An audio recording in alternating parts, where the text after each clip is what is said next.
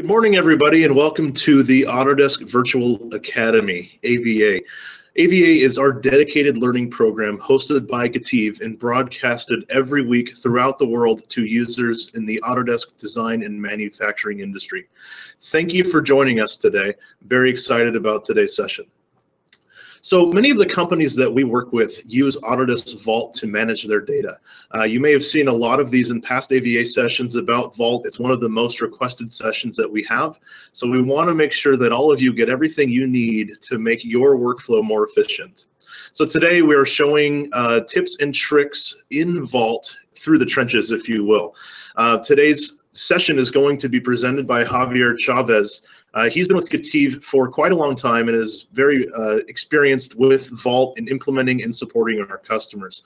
We also have Jose, who is more on the maintenance and support side for our Vault customers as well. Many of you I see have worked with these two in the past. I thank you all for joining us today. So I'm going to pass this off to Javier so he can really get us started in a moment. I just want to remind everybody that we want to keep this as interactive as possible.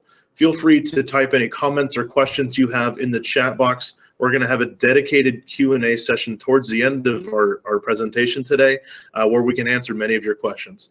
So go ahead, Javier, take it from here. Cool, thanks. All right, so we're going to go ahead and get into the presentation portion of this. And we'll start by just talking about why we did this.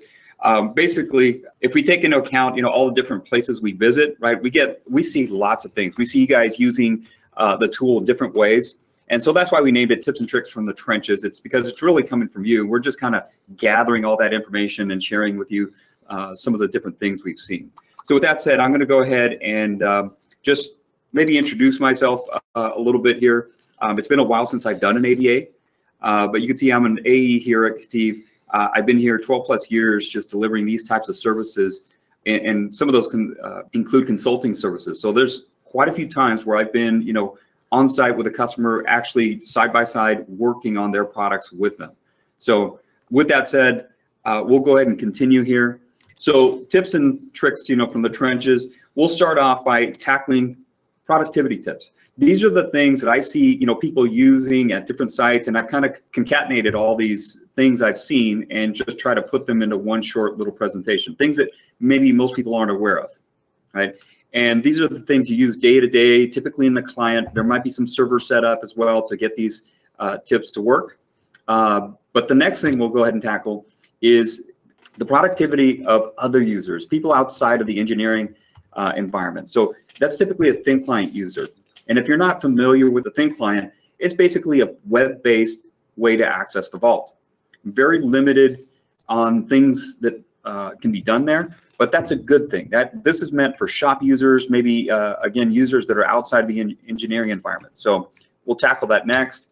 And then the last thing we'll tackle is more security related, right? We want to make sure that your data is secure, and out of the box, Vault creates a backup a certain way, and it works. However, it does need to be monitored just to make sure that we don't lose that data. And so we want to customize that to make sure that the backups run, and if they don't run, if there's some failure, we want to make sure that we're aware. So with that said, let's go ahead and get started with maybe taking a look at your workspace environment. So I'm going to go ahead and launch Vault now, and I'm going to go ahead and start off in Vault 2017. Okay. So first things first, we're going to go ahead and take a look here at a folder. There we go.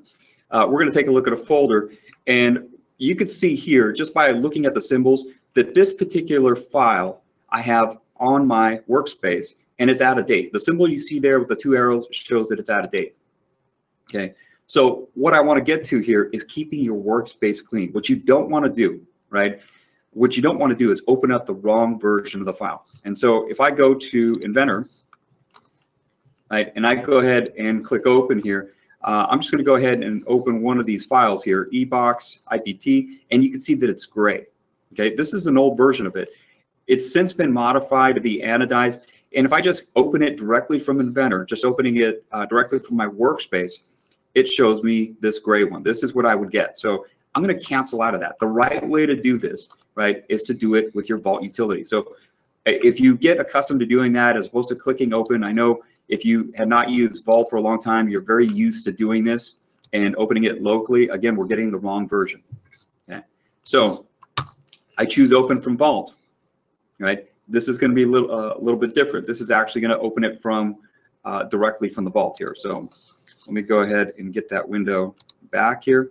There we go. So we're getting this directly from the Vault now. This is a different dialog box, and there's the same e-box that even shows me that it's out of date. But as soon as I click open, you can see it's supposed to be blue. It's going to go ahead and download the right version for me. There we go. So that is the right version. It basically overwrote that for me. And you could do the same thing when you're working with assembly. So if I'm working with an assembly or anything that has to do with my interaction with, grabbing a part and using it in my inventor files, again, what I want to do is I want to place, and there is, just a regular place command that places from your local folder. Instead, you want to place from Vault, right? And you're going to go ahead and open that up directly from the Vault, and you'll make sure that you get the right file every time, right? So again, this is out of date. If I go ahead and place it, right, this gasket is the right version of the gasket if I do it from Vault. So big difference between doing that and those two different methods. And I'm going to come back to my client and show you another tool to help you do this. So files out of date here. I'm going to go ahead and refresh, and it shows that some of them are up to date. I still got a few files out of date, okay? And you could easily have in your workspace, files that haven't even been checked into Vault. So I'm going to go ahead and show you another tool that gets ignored quite a bit at the time. So I'm going to go ahead and click on the Workspace Sync tool. So if I click here, right, this wants to basically compare what's in my workspace to what's in Vault, okay? And so I've got some settings here, and it says some files have expired, they're unmanaged. What's that all about? So let's take a look at the settings, and we'll take a closer look. So here, manage files are files that are already in Vault. And if you haven't touched them in 2 weeks, it's going to go ahead and clean them up off your workspace. Okay. Unmanaged files are files that haven't been placed in the Vault. Maybe you're doing a what-if scenario. You're not ready to actually put it into production. Maybe you've got like a personal project that you put in that workspace. As long as it's never been in Vault, it's an unmanaged file. So you can decide, what the expiration date is. And if I put, 2 weeks here and click OK, some of those files go away. Again, if I click back here one more time and change it back to 0 for unmanaged files, and you can do it for managed files as well, it shows me, hey, here's some files that I have yet to put in Vault. And at the very least, I'm aware that, hey, there's some junk in my workspace that I might need to clean up, and you could use this tool to clean it up. Or maybe there's something I forgot to check in, right? So at the end of this, I'm going to go ahead and, I'm going to leave those files there. So I'm going to change my expiration date. But you'll notice, hey, it notices that this file, right, one of the remaining files in that design is out of date. It's going to download it and overwrite it and sync it up with what's in the Vault. Now, if it was more than 2 weeks old or so, it would just simply get rid of it, right? Assuming that, they're the same version, and it would let me know through this dialog box, okay? So there it is. It downloaded the latest, greatest version, and my workspace is cleaned up, okay? So a couple other things we could do, right? Let's go ahead and customize maybe how we search for things, how we find things. So at this level here, right, I'm going to take a look at how I find my file. So very first thing I'm going to do is maybe customize and decide, hey, where is this locally? We talked about our workspace. We know these files get copied locally, but where? Okay. You can right click and choose go to working folder. That's one way to do it. But something I see people do on site is they go to tools, options, and this little checkbox here, show working folder location, will change your interface to show the actual local workspace for that file, right? So as you navigate through other folders, right, you can see the workspace and where that file would exist if it got copied to your workspace. Okay. So I'm going to come back here. The other thing we want to do is maybe customize the columns that we see, right? Make them more relevant to us. So there are saved views here. here's a default view, a page view. These come with the software. And you know, if you right click on the columns, you can add these different fields. Okay, so I'm going to stop here. Instead of just adding the fields, I'm going to save this setting and make it customized so I can recall it whenever I want. Okay, so this is the way it looks out of the box. Let's go ahead and define a custom view. Okay, so I'm going to create a new custom view. I'm going to call it my KETIV view. Okay, and now that it's there, I'm going to go ahead and modify it. So it starts off with the basic fields that we see here, and I want to go ahead and add a field that's relevant to me. So I have a KETIV part number that I've put in some of my components. So there's my KETIV part number. I also like to see a couple other things. I like to see the description of file. Right, so I'm going to add that, and maybe one more thing. I'll go ahead and add material. Right. And so I can go ahead and reorder these. So I'm going to go ahead and move these up. There's my KETIV part number, the description, right, and maybe the material. Okay, and I could also tell it to remove, properties that maybe I'm not too concerned about. Property compliance, link to item. I'm going to remove link to item just because I don't use that when I'm looking at my KETIV view. So I'll click OK, close. All right. And this is what my KETIV view looks like. And suddenly, I'm seeing things that I wasn't able to see before. The description, KETIV part number. So when I do a search, right, some of my search results will start to be reflected here, and I'll know that what I'm looking for is correct, right? Because I'm seeing, part numbers. If I search by part numbers, it's going to show up here. Yeah. So other things we can do here, right, in terms of how we see things, how we customize things here. There's a lot of times I want to see, okay, what changed about this in this last release, okay, or in this latest version of a file. So very quickly, there's a button here, auto preview, and all this does is show the comments that you guys add when you guys check in, check out, okay. So instead of me looking at this file, going over to the right and looking for the comments, I could just simply turn this on and off, and I see the comments, and I'll see your notes saying that we did this per a certain standard, or we made this change and added a hole. Yeah. So just a few things there. I'm going to go ahead and turn that back off. Okay. So I think one of the best tools that we have here inside of Vault is the ability to search.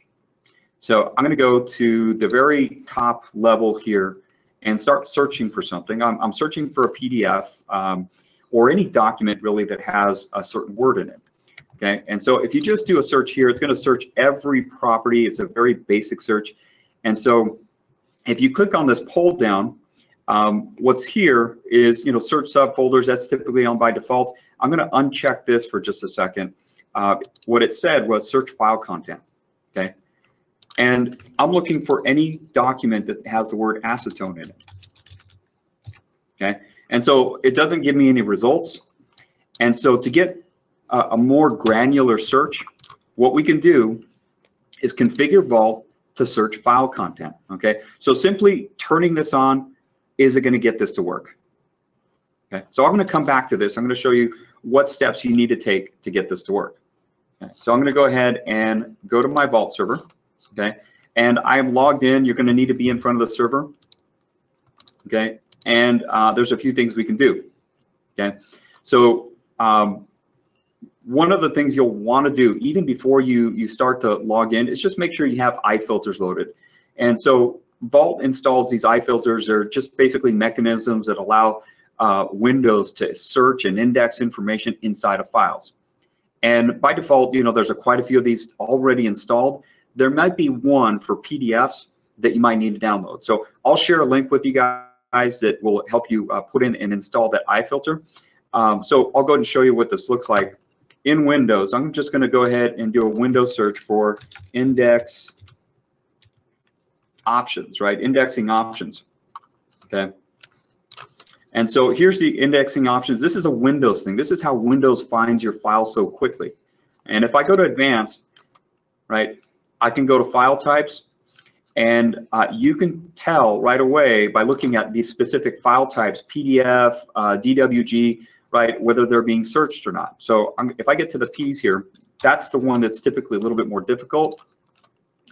And there might be a PDF filter here.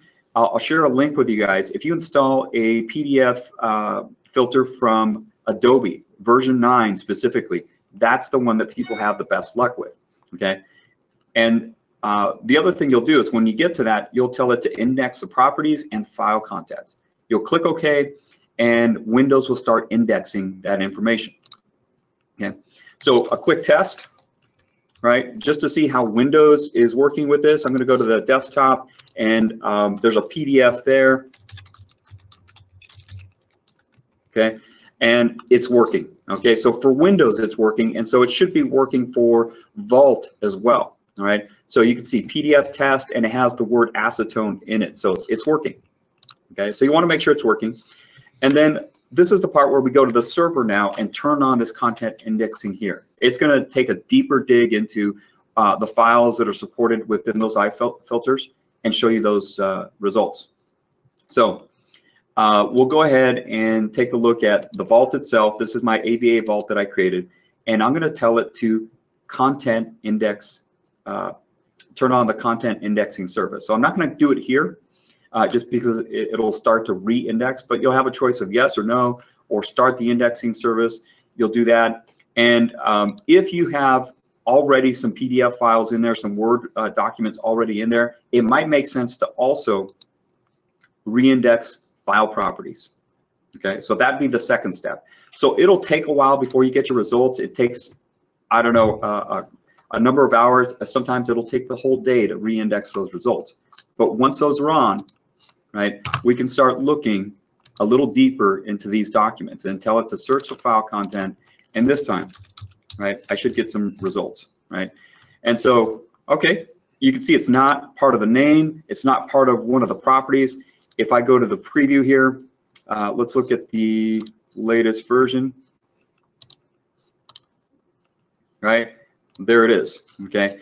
I'll do another search very quickly for Nastran, right? And this Word document also has the word Nastran inside of it, right? So it's searching in the document, okay? Better searches, more robust searches. At the same time, you guys want to turn this off when you don't need it. You do a search and you'll get a bigger list of results than you may want. So turn it on and off as necessary. Okay. So some more stuff here, right? Some things maybe we don't think about very often, but especially when it comes to like doing engineering work, right? So what if you're tasked to go out and replace all the, all these fasteners with a different type of fastener? It's a very similar fastener. It should go, work and not change the form, fit, or function. You just want to go and replace them all. This could be, 20, 30, 40, 100 assemblies, okay? You don't want to check them out one by one and replace them. Instead, what you'll do is the following. We're going to go ahead and look at some components here, okay? And I have a new dial, right? So this is my new dial, and my old dial shows up here. And basically, I'm going to select it. I'm going to go to the Edit tab and tell it to replace the dial. So I'm going to choose Replace here. And in this dialog box, right, I could add more files. So I could do multiple replacements. But I just want to do this one. So I'm going to click Next, right? And what it shows here is that it found it in multiple assemblies. This could be a really long list. I said 20, 30, 40, 100, right? It's going to the assemblies, and it's going to go ahead and replace those, right? There it is. So I'll go ahead and click Next. And now it wants to know what I want to replace it with. So I'm going to go ahead and browse to it. And this is popping up off screen. I'll go ahead and bring this over. Okay. And so I'm going to go to the same folder or where I know it's at, and I'm going to replace it with the new dial. Okay. So old dial being replaced with the new dial. We'll go ahead and click Finish.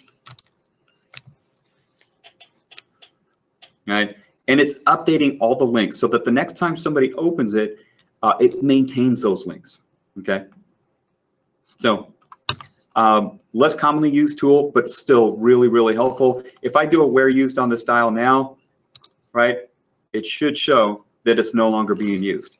if I do a where used on the new dial, right, and take a look, it's now being used and called out on these other components.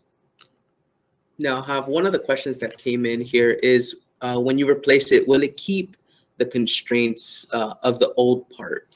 So good question. It's just like replacing a component in Inventor. So you still need to open these up, maybe print them with the new bill of material, and you might have to fix constraints. If they are a completely different part, you're going to have to fix constraints still. But at the very least, you got, you know, a couple place component options or replace component features, right, or commands that you're not going to have to run on each of those assembly. It'll just be there. Mm-hmm. Okay. So yeah, good question. Okay. So let's take a look at a couple other things here, right? If and when you want to send somebody one of your files, right, you could do a pack and go from Inventor. And if you were to do that from Inventor, it'd be very hard to pick up all the drawings that come with it. Okay. So I'm going to go ahead and select this Inventor PC case. I'm going to go to the file pull down and choose pack and go. Okay. Now in this dialog box, I have some choices. It picked up the drawing and everything else connected to it, but chances are this assembly may have a drawing connected with it. This assembly may have a drawing connected with it. And in this list, I don't see any of those drawings. Okay. And this is very similar to what you would get in Inventor. Okay. However, if I go to settings here, I could tell it to include related documentation, right? And so now in the list, what I should see are, there we go, are drawings for some of these other components. So not only is it picking up the top level drawing, but it's going to the subcomponents, and if they have drawings, it's going to include those too. Okay, so it's the same pack and go, just better as the one in Inventor. All right, so I'll go ahead and cancel out of that. Again. And so with that said, just a couple more things, and then we'll move on to a slightly different topic. Right? So if you notice here with the same personal computer folder structure, right? This might be a folder structure that I want to reuse. I don't need the stuff that's inside it. Maybe I just need a new version of this, right? So you can see here, I'm going to get rid of this folder here, but I have a new PC I'm going to create, and I need to recreate that folder structure. So I've added on a AppExchange app, right, that allows me to copy the folder structure. So NewPy folders, I can share the link with you guys for that. And basically I can copy just the folder structure, okay? Now when I go to this folder, I'm gonna paste the new folder structure, right? And so if I go ahead and refresh this here, I now have the same folder structure copied inside of that same folder, right? It's free. It seems so far, I've used it. I've had a couple customers use it. It seems pretty good, right? Bug free. It works for 2017, not quite ready for 2018 just yet. Yeah. So couple more things. I mentioned earlier, you know, the best way to make sure that you're getting the right components in your assemblies is to insert them directly from Vault. You know, use the add-ins. Well, in 2018, this is a standard feature. In 2017, it's an add-in. Okay. So again, I'll share the link if you're on 2017 or older. But if you right-click, we have the option to insert in CAD. So I haven't installed it in 2017, so I'll go ahead and maybe switch over to 2018. Right. And if I right-click on a part, I'm going to go ahead and find a part here. Okay, insert in the CAD. So this will insert it directly into your CAD file through the Vault client. Okay, and this is an add-in in 2017, so you can go ahead and look for that in the AppExchange store. Okay, so one more here that I want to go ahead and take a look at. Right. So a lot of times you guys release files, and I'm going to come back to 2017 again to use an add-in, an AppExchange add-in here. And a lot of times you guys release files multiple times. In this case, I've got this drawing that's been released twice. There's a version B, there's a version A of it, and I want to tell what the difference is. So another add-in here is compare drawings. Okay, and if I'm not mistaken, it comes directly from Autodesk as opposed to, you know, a third party. But if you install this, you can compare multiple versions of these drawings. So I'm going to do that here, and okay, I'm going to compare revision B with the prior null revision, and I've, you know, changed the colors here so that when I go ahead and click compare, and it creates a file for me, right, I'll be able to tell what those differences are. So here it popped up. It's a DWF of the file, so there has to be DWFs available for these for this to work. But if I go ahead and zoom in on this, you can see the differences in the different colors, right? One has certain dimensions that aren't on the other. Anything in black is common to both. It's just kind of overlaying these on top of each other. Okay, so that's the difference there with these. In this case, the entire view moved. Over here, there's missing dimensions. Okay, so let's go ahead and come back to this, right? We're going to go ahead and talk about our thin client customization. Okay, and maybe before we do that, you know, I'll just kind of share the titles of those apps that I mentioned. I'll be able to share these links with you later. I know you won't be able to necessarily write these links down, these URLs, but I'll be able to share those with you after the presentation. Okay, so thin client customization. Okay, this is a tool that other people use, not the engineering department, right? Maybe sales, maybe the shop floor. They might not be as savvy in terms of using the tool. So, you know, if you share the URL for the web looks like this, right? HTTP, your server name goes in here, Autodesk TC, right? And so I'm going to go ahead and click on that now, and I'll show you what they get. Okay, they have to know their username, of course. They have to know their password, but they also have to know the server name and the Vault database name. Okay, so another way you can do this, I'm going to go ahead and log in as myself.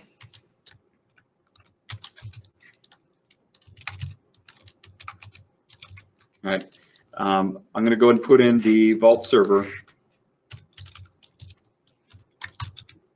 All right, and I'll go ahead and put in the Vault database. Okay, once I log in, okay, there's the URL up here. You're going to want to share this instead, right?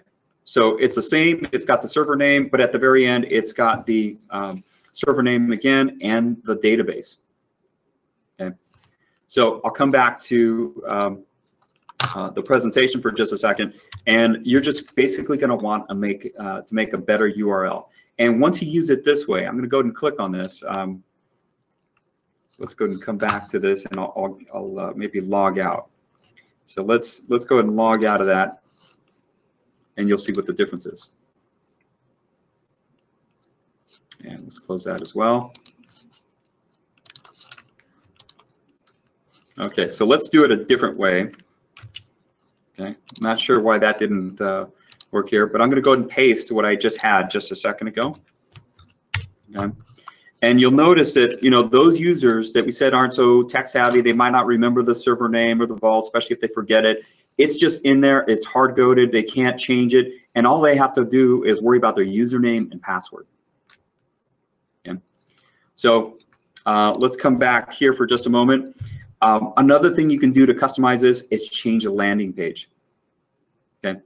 So the landing page, what I mean by that is if I come back to the login, right, there's several images here. There's one here. There's one that takes up most of the screen. When you log in, there's another banner that shows up at top. And a lot of times, especially when users are looking at this, especially, you know, in the shop or whatever, they don't know what this is. What is Autodesk Vault? You know, I work for Acme Manufacturing. This has nothing to do with Acme Manufacturing, right? So we can customize this. So let's take a look at how that happens. So these files are typically located in C program files, the path that you see there, and are relevant to the relative to the release that you're looking at. So if we go here, right, and open up this folder, this is where these images are kept. Okay, and so these are all the images that you see on that page. This is going to be on the server, so you're going to need access to that. Okay, and these are what the original images look like. I've kind of, you know, backed them up to a different folder here. And so here's the hero image, here is the web banner, and here's another signed in web banner. what I've done is I've basically created my own versions of these. So I put them in my own KETIV folder. And so here's my AMA version of the hero image, one of the web banners, right? One of the sign-in banners. So I'm just going to go ahead and take this and replace the ones that are here. Okay, it's going to tell me, yeah, I'm going to go ahead and replace these, no problem. All right, so they're all replaced. And so if I come back to that login and I hit F5, right, I've got a customized version of this. There's no doubt that this is for KETIV Technologies, right? And so like we did before, you know, we can also customize this environment. There's the banner again to also show, you know, just the important columns for us. So we'll take a look at that in just a sec, but that is the next part of this, configure the property display. All right, so let's come back and start to do some of that. So you have to be an administrator to do this. I'm logged in as an admin. And again, when I start to look here, and I can close this top half and make it a little bit easier to look at. Okay, here's some released components, I believe. There we go. Again, I want to show what's going to be helpful for those guys out in the shop. They look for this by KETIV part number. Let's go ahead and customize it and show it that way. So when I'm looking at the administrative options that I just clicked on, right? Settings, we can go ahead and control what shows up in these different grids. So there's one for files, there's one for folders. I'm just going to take the time to customize this. This is what shows up now. And when I click on the sprocket, I can go ahead and add things that are relevant to those users. So again, KETIV part number is one of those, right? I'll include the description, right? And I'll start moving these up, placing these in a better order. Okay, so I'll save this, and I could also enforce this so that, you know, every user is forced to see this, and they maybe don't have changes or aren't able to change this. Okay, so I'll choose done, and now when I come back and I'm looking at this, I'm looking at my version with my KETIV part numbers in there, right, with the description, right, just a more relevant way to look at this. All right, so we'll go ahead and take a look at one last thing here, and that is customizing our backup. Okay, so in doing this, we want to go ahead and avoid, you know, any failures, especially ones due to something very simple, which is somebody leaving ADMS open. So I was logged into the vault there a moment ago, and if that's open while the backup tries to run, it simply won't run. Okay. Now, most of our backups we configure to maintain 2 backups at a time. They write to like an A folder and a B folder, and that's very, very common. However, if this backup batch file just runs and runs and runs, and this is open and it fails, you'll have basically 2 empty folders. So we want to keep 2 full backups, complete backups on hand. And so in order to do that, we're going to go ahead and tell that backup script to detect the success or failure of a backup. And if it fails, keep the 2 that we have on hand. We also want to have it notify us in a number of ways, through an event log, through email notification, right? And there's a few different ways you can accomplish this, right? So those are some of the different ways. I'm using a third-party tool. It's free, SwiftMail, to send me emails. Okay, there's Blat. Some people do custom VB to do this, accomplish this, but I'm basically going to show you the script. Okay, so let's take a quick look at that script, and I'll maybe show you and compare the one that comes right out of the box. Okay, so this is what comes out of the box. You can see it's very short. All this says, right, is to back it up in a certain location, create my backup in a certain location. Okay, now the custom one that I'm going to show you here is a little bit different. We added in a line. Okay, the command is task kill, and we can share this batch file with you. Okay, you would have to change this to work for yours and change paths and maybe change the release of Vault that's working. But the first thing we want to do is close any open windows of ADMS console, and this is the command to do that. Okay. The next thing we want to do, okay, and this is optional, but we've gone overkill on this one here, on this backup. What it's going to do, it's going to clear the log file. Every time you do a backup, we've told it to create a log file, and that log file is ongoing. So, you know, if you did a backup 365 days of the year, then you have 365 entries in your log. That could be good, but it could also make it very long and large. So we're telling it every time, just before we run the backup, clear the log, okay? And that has to do with other things that are going to happen here. So in this next line, we're saying, hey, start the backup and put it in a temporary folder. So our previous two backups are still in an A and B folder. We're just throwing this in a temporary folder, okay? And we've added some code here. This comes from Autodesk directly, this part of it. If the error level is 0, meaning it's good, right? Do this, overwrite the last backup. If there's an error, we'll do this, okay? This is where we defined send error or overwrite backup, right? This next line says overwrite the backup, overwrite the last backup. That's what you're gonna do if there's no errors, okay? And first thing it's gonna do, it's gonna create an event in the event viewer and show it as just information, and it's gonna give us some information there. IT guys like to look at this and see, you know, did it happen, did it not happen? They can scan this and create other notifications, okay? The other thing that's gonna happen next is it's gonna go ahead and start cascading the folders. It's gonna go ahead and remove the last backup, the oldest backup. It's gonna rename the second to oldest backup to B, and then it's gonna rename our 10th backup that should be complete by now to A. And we now have 2 good backups on hand, okay? And then it recreates the temp directory for the next backup, okay? All right, well, how about the email? This is all happening within, you know, overwrite last backup. In the email we have, or in the email portion of this, we have a command being launched. It's launching an application called SwiftMail, okay? And then applying these switches or these settings to it, okay? So I like this one because it's really easy to use, but this one specifically emails me with a vault successful email, okay? And then it finishes up, okay? Send error just sort of does the opposite, right? It maintains, it does not, you know, delete the B folder and start cascading the folder. It maintains that.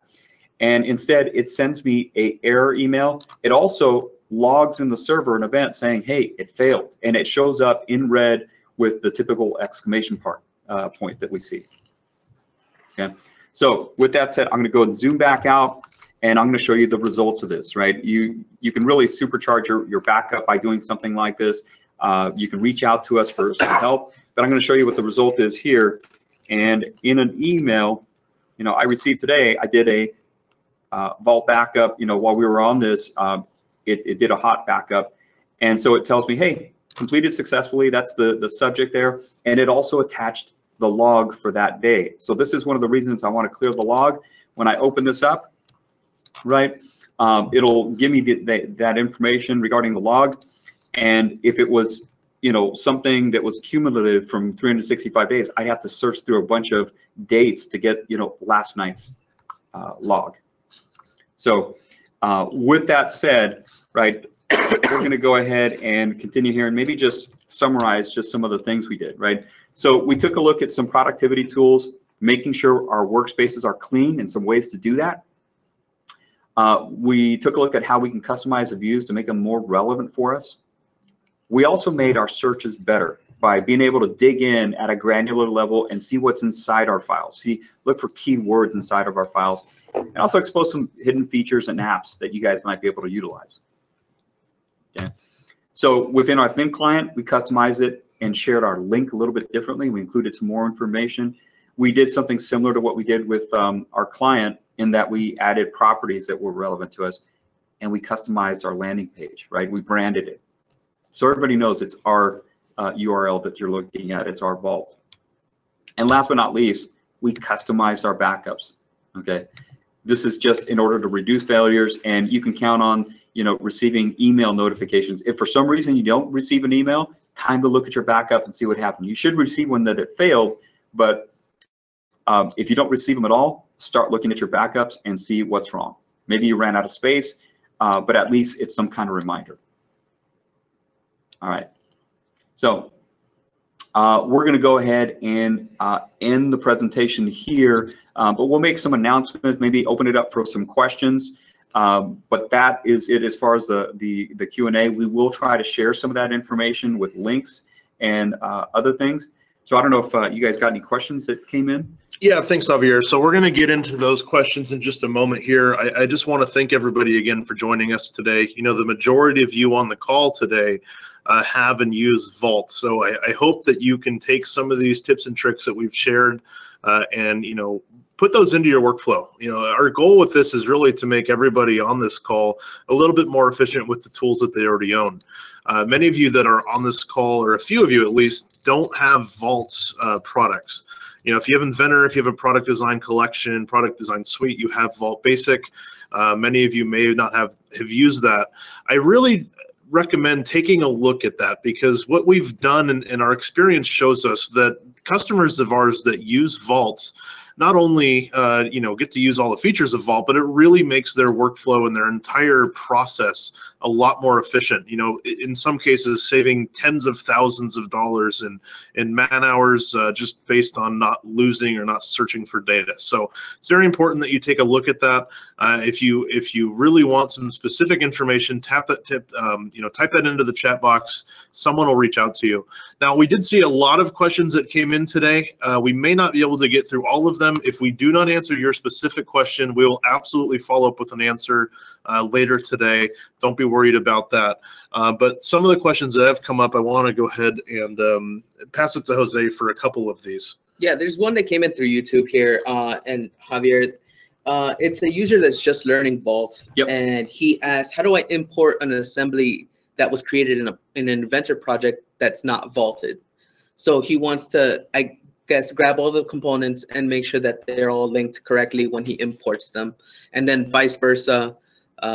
How do I get a full copy of that assembly out of the Vault so that I can share it with someone that's not? Perfect. Excellent question. So you're going to want to look up Autoloader. Okay, we have several videos on Autoloader. We've done AVA sessions where we use Autoloader, but basically you want to make sure that the file opens up in the existing project just fine outside of Vault, no errors, anything like that. And then you're going to use Autoloader to load that into the Vault. Okay. Likewise, you know, the other question was, you know, how do I get them out of Vault? And that if you go back to this session, the part where I showed the pack and go option, that's how you get it out of Vault. You can save it to your desktop. It's no longer vaulted. It's completely free from Vault, and you can start emailing people that set of folders and zip them up in an email and send them out. Okay, that was actually for, sorry if I mispronounced that, but Mahidar, sorry, through YouTube. Thanks for joining us. Hopefully that answers your question, but we'll move on. If it doesn't, then go ahead and give it, contact us and we'll go more into it. So there's a big list of questions here. There's a pretty good size of list here. So I'm going to go ahead and I think, you know, maybe start with Christine. I don't know if you guys can see those, but Christine's question: can a custom view be shared with other clients? That I know of, no, but I think there might be a utility that somebody's come out with. So I don't know for sure on that. We could probably find something out on that because it would be something to that would be good to share with other people, right? As opposed to doing it over and over again the same way. Okay. And so is the replace option new to 2017? The answer is no. It's been there for a while. It's just been hidden. So that's why we wanted to bring that out, because I've seen people use it. I've used it myself when I'm consulting on site with customers. It's been there. So take a look under the edit pull down. It's not new. Okay. Joseph has a question. Do all the files need to be in work in progress before replacing? The answer is yes. You cannot make a change to a file unless they are work in progress. They're locked down otherwise, right? So yeah, they need to be work in progress otherwise. Yeah. Another one that we have here is when I run my backups, does it lock up my Vault for my users? Okay, so it depends on the version of Vault. But Vault Basic, yeah, it'll get locked up, and Vault Workgroup, they both will lock up the Vault during the backup process. You have to wait for it to complete, okay? Vault Professional allows for hot backups. That means, you know, users can be logged in and checking in stuff, checking out. You know, it affects performance, so you might notice a performance lag there. But most of the time, you're running them overnight, and if it's a really big backup, it might run into or bleed over into the morning, maybe. But hopefully, it's not that large. And on that note, actually, with the batch files that we were talking about here, some of the viewers will actually go ahead and try to work with that. If you, just something to keep in mind, if you are working with Workgroup or Basic, if you double click that batch file by accident, it'll start the backup. So just, you know, keep that in mind when you're editing it or working with it. Yeah, in fact, if you're gonna work with it, if you're gonna work with that batch file and edit it, convert it to a text file first, and then when you're ready to test it, convert it back to a batch file just by, you know, changing the extension. And again, yeah, be careful, you know, working with it, because you could set off a backup and not realize it. So more questions here. Any suggestions for deployment creation or copying settings to other users?